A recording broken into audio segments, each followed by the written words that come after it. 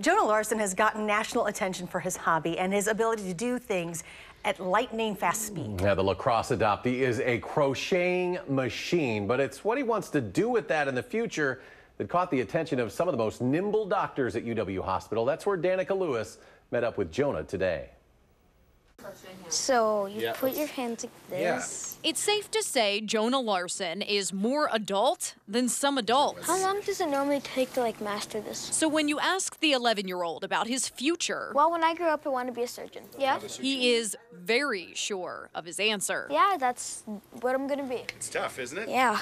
It helps both his parents have medical backgrounds. Did I go through too much here? But it's what he does with his free time that has him thinking he'll have a knack for this. Oh, you push and then out. Yes. Okay. But it's a lot simpler when doing it in crocheting. To test out his career plans, the crochet prodigy is training alongside actual surgeons at UW Hospital. I put it through here to tie it off, though. These tools may not be hooks and yarn, but simulating sutures, sewing up pretend wounds, it feels somewhat familiar. Crochet helps with my hand dexterity.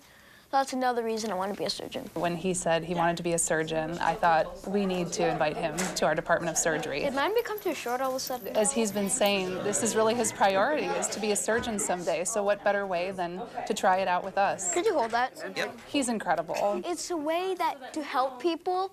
And it seems like it's kind of fun now. Yeah, I see a long blue vein. Jonah has also decided he wants to go back to his home country of Ethiopia and treat people there. Well, probably not easy, but cool. In fact, he's already selling some of his crochet work to help. This is what my future's gonna be, so I feel like this is an important thing for me to do. Yeah, it is tough, but it's also fun. But even the most mature of 11-year-olds it's been a wonderful experience. Are still kids. And I got a free day of no school.